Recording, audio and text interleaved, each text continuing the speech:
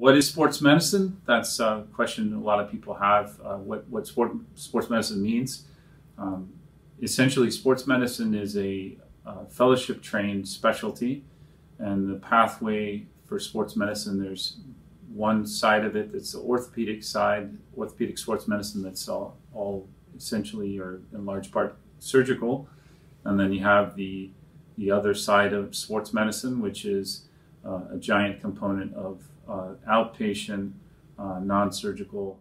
Who should see a sports medicine doctor? Well, the range of patients, the age range can be anywhere from 3 to 4 years old, injured on the playground, fell off the monkey bars, needs a cast, needs a walking boot, needs a little bit of TLC, up to 103, 4 years old with a sore knee and whatnot. So it's really the whole range of patient, and part of the role of a sports medicine doctor like myself, especially I've had a lot of experience working with high-level elite teams, NFL team, physician 5 years, and working with national teams, U.S. soccer, U.S. ski team. But most of what I do is take care of normal patients. The lion's share of what I do every day. And so this is the kind of patient I see day in, day out.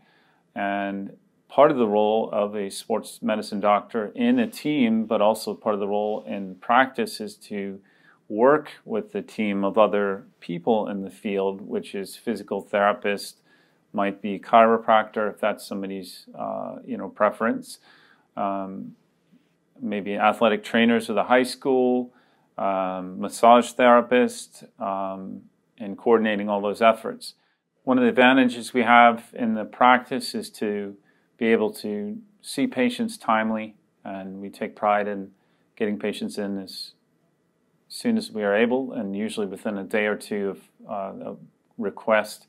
Obviously, people have an injury or have a problem, they don't want to wait, and part of that is they want to have an answer. So we are able to provide that answer by doing x-rays in the office the same day. So we go over the x-rays with the patient, and it's very helpful to see those real time in the office. We also have MSK ultrasound, which is a very valuable tool to see muscles, tendons. So from a diagnostic standpoint, seeing those things, muscle injuries, tendon injuries, strains, we can see it real time.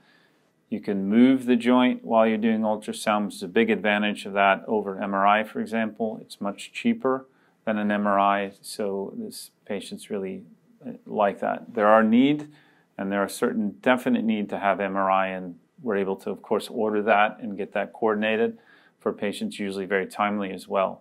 So I guess one of the advantages we have is we can do a lot of these things in-house in an efficient manner and provide a discrete answer.